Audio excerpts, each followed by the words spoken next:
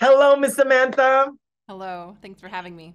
Oh, and thank you for coming here, and a big congrats on Wildcat. It's raw, passionate, and smart, and uplifting.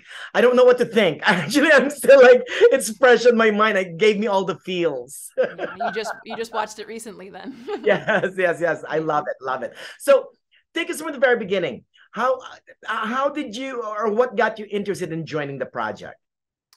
Yeah, I guess it kind of happened naturally. We with Khan, the first ocelot rescue, um, we started filming him from the very beginning, not with the purpose of it being used for a documentary. It was more for research and to document the process of rewilding him and his success, and then of course for us to kind of keep after he had been released.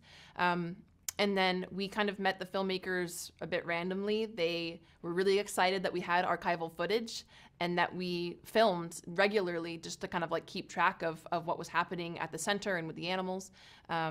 So it just kind of like happened. And, more than anything, I think they kind of just joined and us and started living on site, and it came into fruition in a different way than one would expect, but all the best. It You was know, good. that's my question. So it's a hybrid then, right? I mean, some of the footage were shot by you guys, and some were shot by Trevor and Melissa. Mhm. Yeah, so all the archival footage was shot by us, and then so Harry did a lot of the like cinematography work in addition to filming Keanu. So Keanu's later stages in life, I wasn't even involved in his care at that point, so Harry did all the filming, and Trevor and Melissa didn't have contact with Keanu. So it was they were doing a lot of filming of us, and yeah, I guess that's primarily what you see, so that makes sense. But yeah, so they were involved for about a year and a half, and the footage is from a period of like maybe 4 years. So Wow. Now, Miss Samantha, how did you get involved with what you're doing now with the environment conservation and animal, helping our animals? yeah, I think I always knew growing up that I wanted to work with animals in some way, and I also knew that I loved science and research, and I wanted to study in one of the most biodiverse places on the earth, and one of those places is the Lower Peruvian Amazon. And so I actually went to the Lower Peruvian Amazon to study wild cats, but in the wild with camera traps. And, it was my master's. It kind of morphed into a PhD. And along the way, you just notice everything that's happening all around you and you want to make a difference. And for me, that started with local community efforts mostly. And then it morphed into Hoja Nueva being the first ever specialized carnivore rescue and rehabilitation center.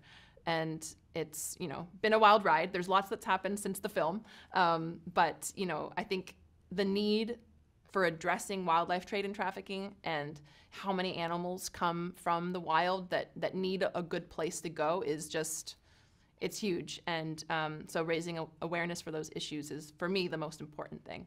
I totally agree. Now, I see the film as, I see Harry as our wildcat as well. Do you agree with me on that, Miss Samantha? I've heard that analogy. I've heard it a couple times now. My chemistry teacher was the first one to tell me that actually, and I was like, oh yeah, okay. Oh, well, I'm not alone then. Yes, No, you're Miss not alone. Samantha, the film is being released on December 21. What do you hope for viewers to get after watching the movie?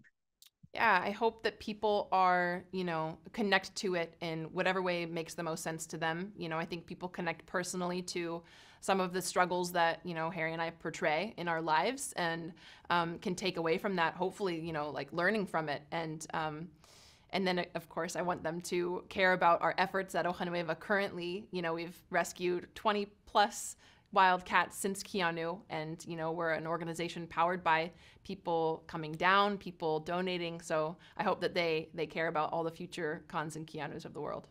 Oh, well, you know what? Your team has rescued, according to the film, has rescued over 120 animals and currently protects 7,000 acres of rainforest. So, Yes, we do. wow. Thank you so much for everything you do, Miss Samantha. Thank you for And sharing. if someone wants to donate or help, how do they do that?